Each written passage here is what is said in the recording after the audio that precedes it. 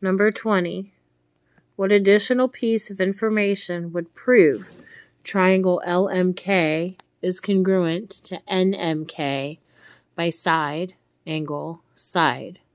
So we need to have a side, an angle, and a side. Well, if we look at this, it tells us these two sides are congruent.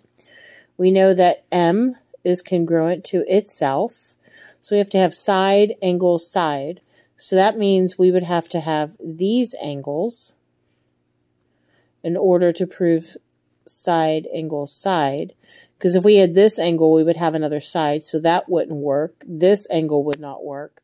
So it has to be K.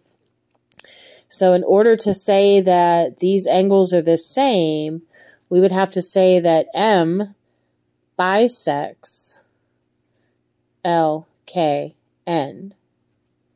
So we'd have to say MK bisects LKN. If it bisects, that means it cuts the big angle in half, which means the two smaller angles will be the same. That would make it side, angle, side. So for number 20, the answer would be D.